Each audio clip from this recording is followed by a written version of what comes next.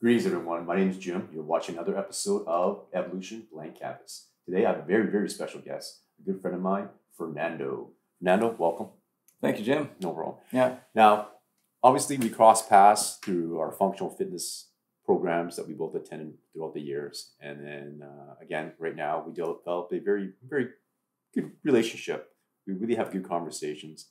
And one of the things that we always end up talking about is being a man and mental health issues that come across it. I mean, last time, do you remember we talked about the 5 emotional cancers? Oh, yeah. And we were what? Complaining, criticizing, Competing, contending, and what was the last one? We said comparing, right? comparing.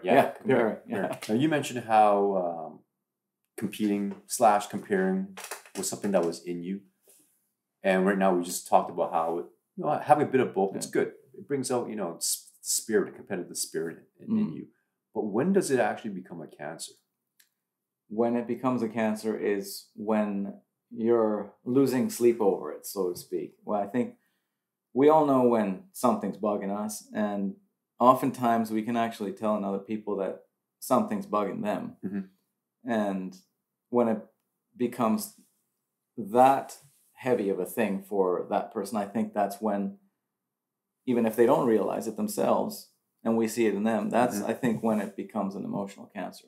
Now, what are some other things that you do, say, mental health issues? What do you do to distress? That's a very good question.